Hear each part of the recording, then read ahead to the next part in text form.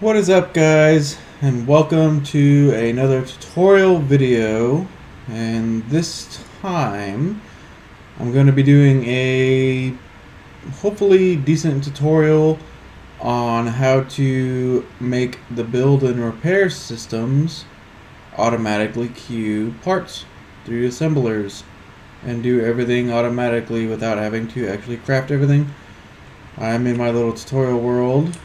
Got my little tiny spaceship that I made before, and I'm here on my little platform with the wind turbines for some power. So today I want to do, because I just figured out how this works, so hopefully this works out in this world, the build and repair system to make it automatically queue with the assembler, and that way you don't really have to do anything at all. As long as you have the resources, you're good. So I'm going to go ahead and grab assembler, build and repair, and some conveyor stuff. So I preloaded this little small cargo container with some stuff, some basic stuff, you know, iron, nickel, silicone, silver, platinum, gold, stuff like that. And I'm going to get this thing built, and then I will swap over to survival mode. That way it'll work properly and not just automatically. So I'll put the conveyor tube there.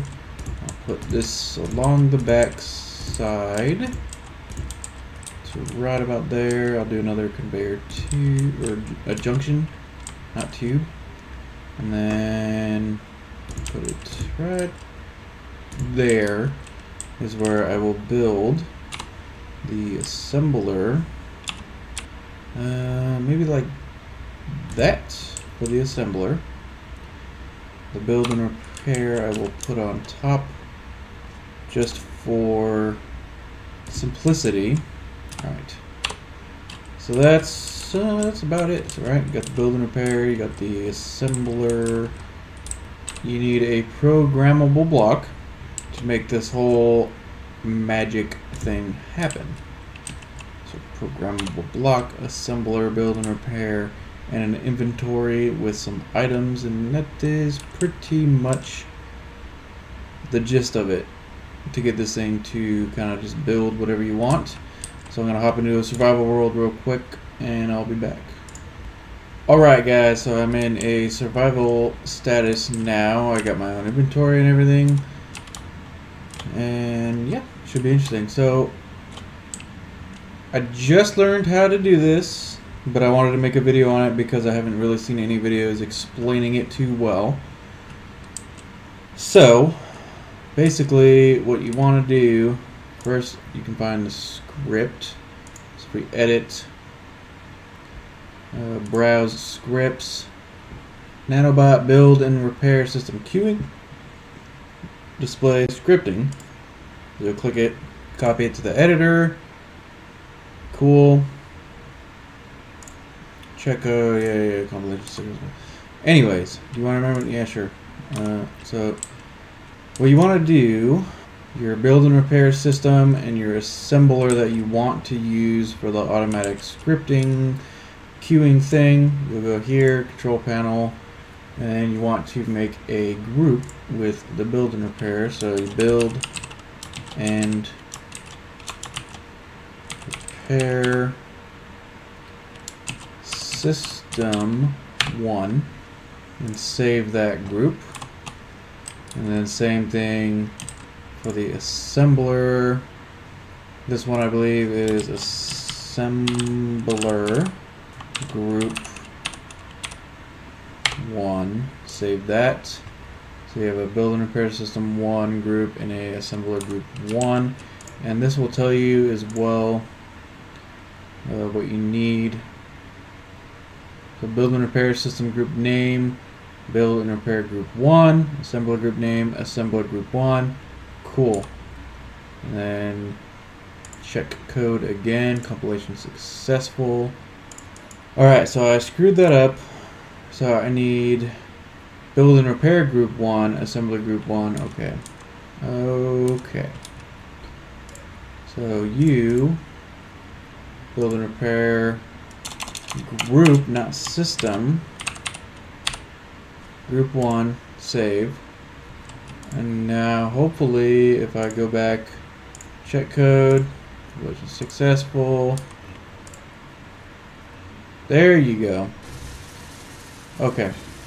So I figured that thing out. I got that working now. Alright, cool. So reflash. So you're gonna want the script. Yada yada. So browse scripts. You're gonna want nanobot build and repair, queuing, display, scripting, which you can find if you build your script machine thing.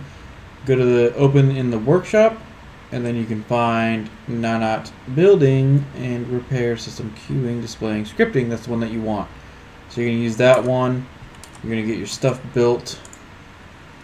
Yeah. So you're gonna get your build and repair built, your assembler built that you want to use. You're not gonna change the name of the block itself, but you're gonna make a group, build and repair group 1. You're going to save your build and repairs that you want to do. You can do more than one.